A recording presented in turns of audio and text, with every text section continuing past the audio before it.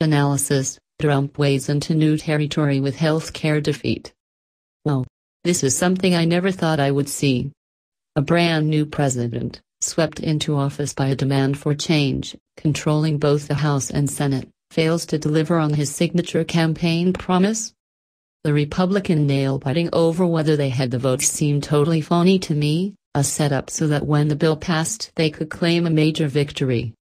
But in fact, amazingly, they didn't have the votes.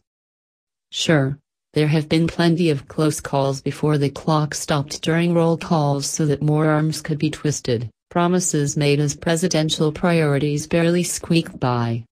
But always in the end, the president prevailed. Members of his party knew that it was in their interest, in the long run, for their leader to succeed. Not this time. House Speaker Paul Ryan, the man who couldn't deliver his caucus, described the debacle as the growing pains of a party unused to governing. The question now, will the rowdy Republican House majority ever outgrow those aches? So far the various factions have acted like warring siblings insisting on getting their way. And neither the Speaker nor President Trump could find a way to change that. The president is new to the game. Everything he did to try to pass the bill was off-key. He threatened through tweets, and insisted on a showdown, not seeming to realize that each member of Congress had been independently elected with a base of power separate from his. The Speaker has had experience dealing with these folks, but with a Democratic president he had the luxury of pushing proposals that would never become law. Easy to vote for something that's not really going to happen. The health bill was different. It counted. And the more the voters learned about the measure, the less they liked it.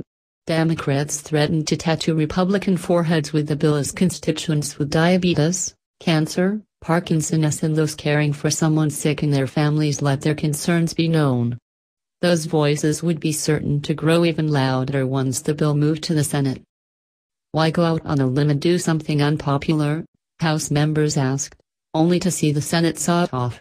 That's a common dynamic in Congress but one unknown to Trump and unanswerable by Ryan. So now what? Beats me. We're in new territory here.